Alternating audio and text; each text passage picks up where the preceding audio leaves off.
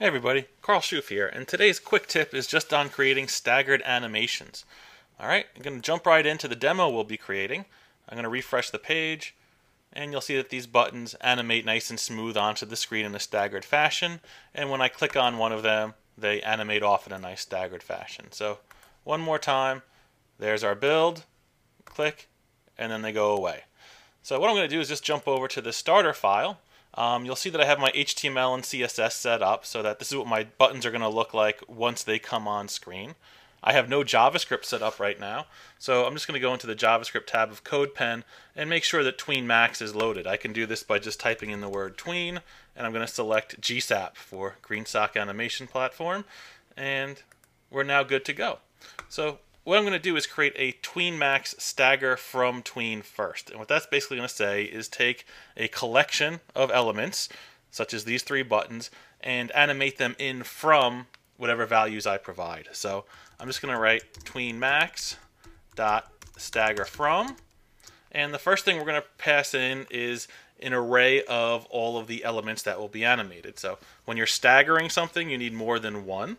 So we're just going to do .btn, and you'll see that is the class on all of my buttons there.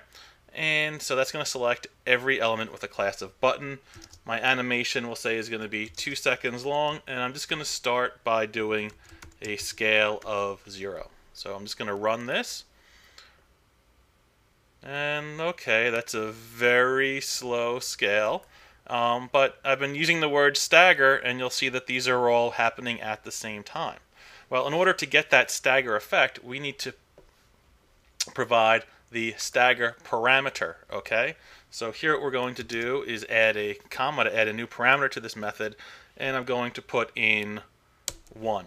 And what that means is that there will be a 1 second delay of the start times of all of the tweens. So we're just going to run that again. And so now the first one goes, and now you can see there's some overlap here because the animation is 2 seconds long, and every 1 second a new animation is going to begin. So this is really not the silky smooth beautiful effect I was going for, so let's mess around with a few more parameters. I'm going to change the scale to 0.5, and I'm going to add an opacity of 0. And we're going to bring this stagger amount down a little bit to 0.2. And now you'll see that we still have the very slight stagger, but it's a very boring animation. So one of the best ways we can add some pizzazz to our animations is to add an ease.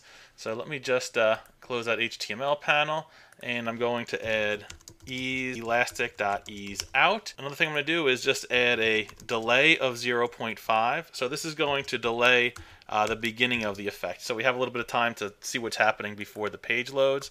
So I'll run. Alright, and so now we have this really nice staggered animation. One line of code. We could load it up with any properties that we want.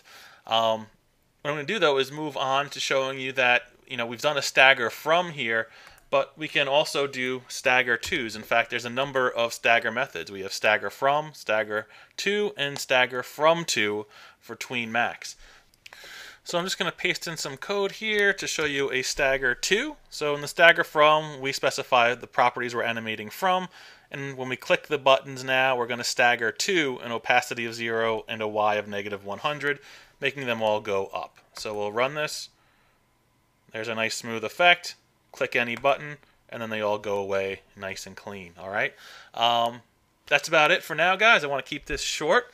I do recommend, though, that you go to our docs, and to learn more about staggering, do a search for stagger right here. We've been talking about TweenMax Stagger 2. So click on that method. You read about all the different parameters that Stagger 2 can do.